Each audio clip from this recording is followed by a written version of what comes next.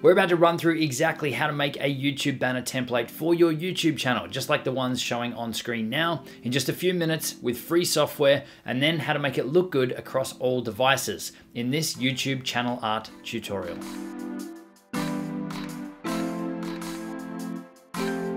Hey, it's Justin Brown here from Primal Video, where we help you amplify your business and brand with video. If you're new here, make sure you click that subscribe button, and all the links to everything we mentioned in this video, you can find linked in the description box below.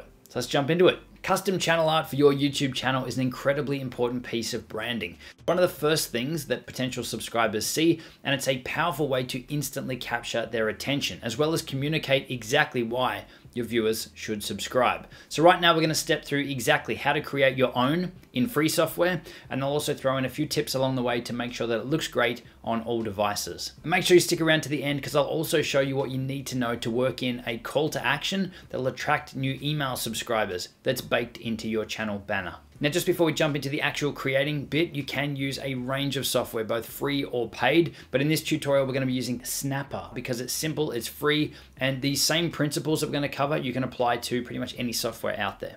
Now, just before we get into it, there is a link in the description box below taking you to this page from YouTube, which is talking about the sizing and the requirements and everything for your channel art. And if you scroll down here, you can see that there is a downloadable channel art template that you can use as a guide to help you create your template. Now, this is going to be really important if you're not using the tool that we're using in this walkthrough, Snapper. Snapper actually has this built in. So if you're using Snapper, you won't need to download it, but if you're using any other application, it's a good idea to download this and use it as a guide while you're creating your channel art. Okay, so here we are in Snapper. Now, you can start out by creating your graphic and typing in the size 2560 by 1440, or you can actually come down the bottom here and they've already got one set up as a preset, 2560 by 1440.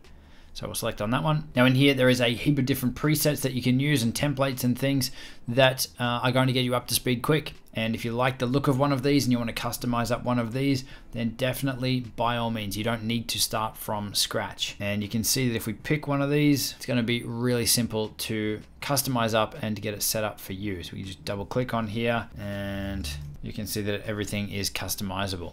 I'm going to close out of here because we're not going to use one of these pre-built ones for this walkthrough. Go create a graphic, go back down to our YouTube channel art, and we're going to start from scratch. Now you can see already, because we chose YouTube channel art, we've already got that template already showing here, and we can toggle that on and off with the little button up here for YouTube Safe Zone Overlay. So this is the whole image that we are working with, that we're creating, but you can turn on or off this overlay to help you see what's going to be shown on each device. So you can see all this area at the top and down the bottom is only going to be displayed on TVs.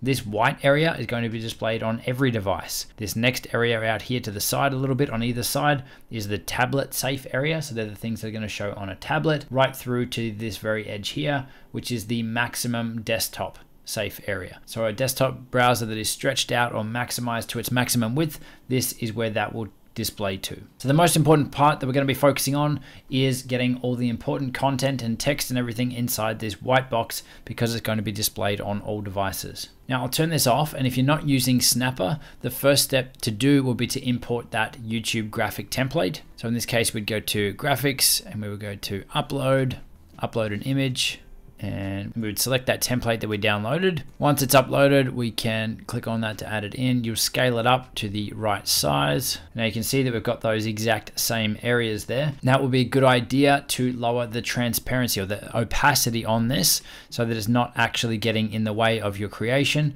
but you can just see it as a guide there in the background. And then before you save out your image, you'll want to delete or turn this off so it's not visible and not going to show in your channel art. All right, so because we've already got it built in, I'm going to delete this layer. I'll just select it, press delete, and then we'll get into creating our channel art.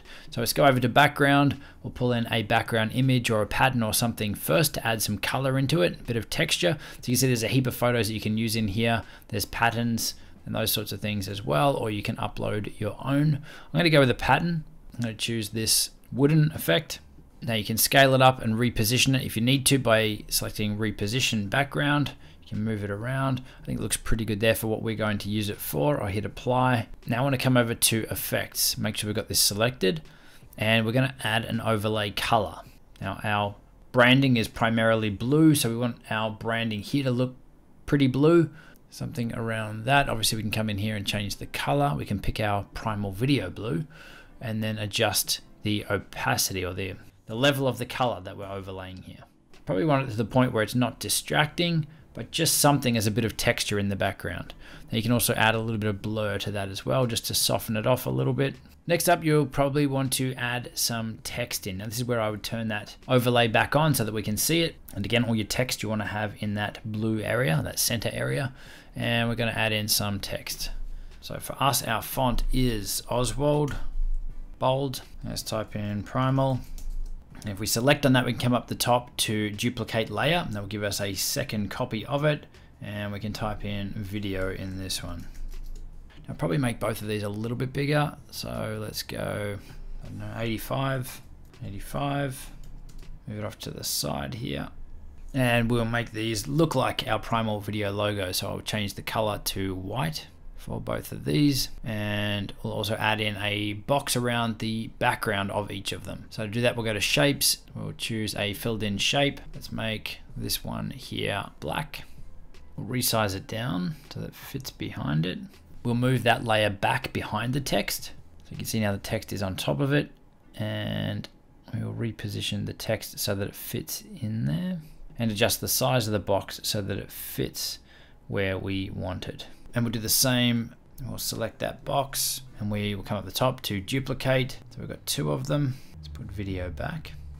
And let's make this one here our Primal Video blue. Let's go to popular. There it is, saved down the bottom there. Pick up our background. Again, we want to drop it down below the text. So we'll keep pressing this. There we go, till it's behind our text. Change the scale, change the sizing so that it all fits. And reposition. Now that's pretty hard to see there at that point. So we'll probably darken this background a little bit more. So I'll select on the background, come up here to effects, and we can probably darken this down. Cool, so you're still able to see a little bit of that texture in there. And if we turn off this layer, then that's currently what we're working with. Doesn't look like much so far. All right, so we've got our logo in there so people know where they are, but they need to know what they're actually going to see on this channel. So it's a good idea to write some text about your channel and what people can expect on there. So we'll come back over here to text. Actually, we're going to duplicate this text. Select our text box here, hit copy or duplicate layer. It's already got our fonts and everything in there. So we'll start with that. Amplify. I'm going to then use a separate box, duplicate that one. Now you can also use your keyboard shortcuts to copy and paste. So Control C or Command C to copy, Control C or Command C to paste. You've duplicated your layer that way too. Your business and brand with video. So that's our tagline. That's what we create all our video around. And we can resize some of these to make it stand out. Something like that. Let's move that up over the side. Amplify your business and brand with video. Now we can create to make some of this stand out. We could add some more of our branding, which our branding is typically like you'll see here. This is our logo with plain text with a background color in a box behind it. So we create another shape box, drop it in, select it, change the color. We'll go to our blue again, and let's move it over here behind amplify. We will push it down behind our text and resize it up so that it fits. And we use the keyboard arrows to move that around. Amplify your business and brand with video. Actually, I might move these across here. So it's just a matter of picking these elements up, moving them around to see what works for you and for your brand or the branding that you're looking for. Maybe I'll center these. All right, so someone is viewing this on their mobile phone. This is what they're going to see. This little section here, they can see our channel name and a bit of a tagline around what we've got. If they're viewing this on a tablet or another device, they're going to see a lot more. If we turn that off, this is what it would look like if they were looking at this on a TV. So there's a heap of extra area in here that you can get more advanced with and do more creative things with. And specifically in this area here on desktop, you can actually add a more advanced call to action. Now I'm going to cover that a little bit later in the video, but you can have clickable buttons that are displayed on your YouTube channel around here that are only visible or only work on your desktop. So by knowing where these safe margins are, you can make sure that you're only including those clickable buttons or references to those buttons in those areas. Again, I'll show you this in just a minute. Now it looks pretty good, but it's still probably a little bit plain, so we could actually add something else in here, another shape. Let's go another square, drop that in. Let's make it really big. And let's put it about here. And if we drag it down, we get this rotation. So let's drag that around so we're able to create an angled line and make it bigger so that it fills our entire area. So this is what we've currently got now. We're gonna move this behind all our text so it goes right to the back. So now we're able to do something a little bit different that stands out a bit more. So we change the color on this. Dark gray is another one of our colors. Let's go custom and go across to gray, maybe make it a little bit darker, something like that. And we can also drop the opacity on that as well. So we're able to see some of that background come through a little bit in there as well. Okay, so if we were looking at this on TV, you would see this entire area. And on the different devices, you can see that you're now cropping in on that. So super simple, just using a couple of different elements to pull this out and to make it look more engaging for the viewers. And all of this is just super simple. Now, obviously, if you want to add in other photos and those kinds of things, you can come up here to graphics and you can import them and maybe even photos of you. Depending on the type of channel that you're creating, it might be a good idea to get your face on here somehow, or show pictures or images of things that you cover on your channel. But for this tutorial, we'll leave it here and I'll turn off that safe zone, and we're going to export this and I'll show you how to upload it to your channel. So we'll go download, and here you can choose either web optimized JPEG or high res PNG. I'd probably go high res PNG to get the better quality image. We'll go through, it'll generate it, it'll let you download it, and you want to save it somewhere on your computer. Let's go YouTube banner, save it on the desktop. Now you want to go over to your YouTube channel. I've just got a test account here. Once you log in, go over to customize channel. And then at the top of the channel here, you can choose channel art, add channel art. Select a photo from your computer, find the one that we just made, YouTube banner. And this gives you a preview of what this looks like on the desktop, on TV, and on mobile. Now, if you do want to crop in, which you probably don't need to if you followed this process, but you can also resize and reposition things in here as well. So we're back out of that and hit select, and then you can see we've got our channel art added in there. Now, if you're using YouTube to grow your business, then your channel art can be a great place to work in a call to action, to a lead magnet, or even to an email subscribe button.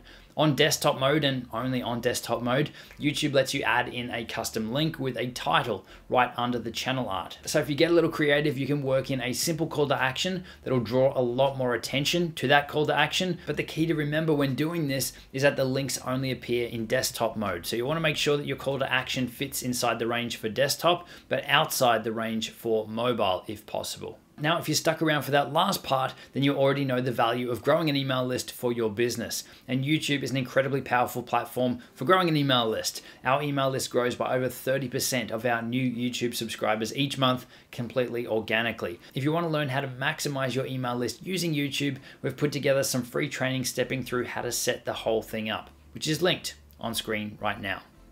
And I'll see you soon.